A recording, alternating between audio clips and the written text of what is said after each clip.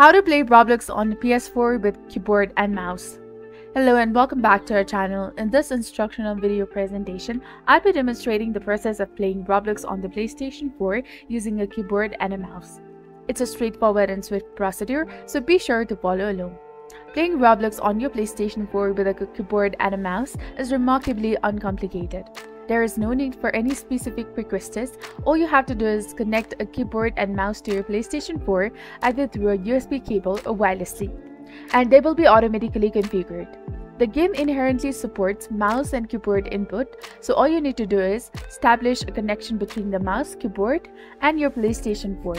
You can navigate through menus using the arrow keys on the keyboard, and in-game, the mouse will allow you to control the camera and perform various actions. Some games may offer the option to enable shift lock by adjusting settings, including a camera lock. It's important to note that not all the games will have this feature enabled. It depends on the preferences of the game developer. Essentially, ensure that your keyboard and mouse is recognized by the PlayStation 4, and if you encounter any issues during this process, I suggest trying a different keyboard and a mouse set to troubleshoot. If the new set works, it may indicate a problem with the previous set.